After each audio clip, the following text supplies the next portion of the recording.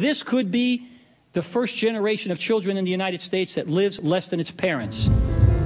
I got 2 pills I take for my diabetes, then I got 1 for cholesterol, high blood pressure, and then I take Byetta, which is an injectable. I'm getting really shaky, and I'm sick, and I'm fatigued, and that's when they diagnosed me with hypertension and diabetes. Obesity, diabetes, heart disease, high blood pressure cost this country more than $120 billion each year.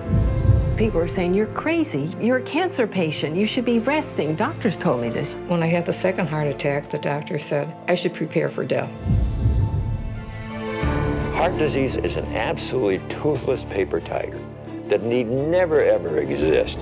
People who were raised in Japan, the Philippines, Korea, China, never had heart disease, prostate cancer, colon cancer, breast cancer, rheumatoid arthritis, multiple sclerosis. This is the atlas of cancer mortality in China. Virtually, the Western diet was non-existent. They had no animal products. They had no dairy, no meat. We learned that we could turn on and turn off cancer growth just by adjusting the level of intake of that protein. I knew at that point what caused most diseases. Our national authorities are simply excluding this concept in order to protect the status quo.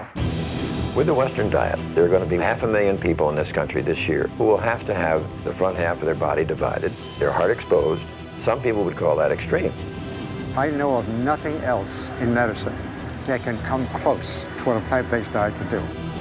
If you go through life thinking that what happens to you from a health perspective is based on your genes, you're a helpless victim. I've reversed the diabetes.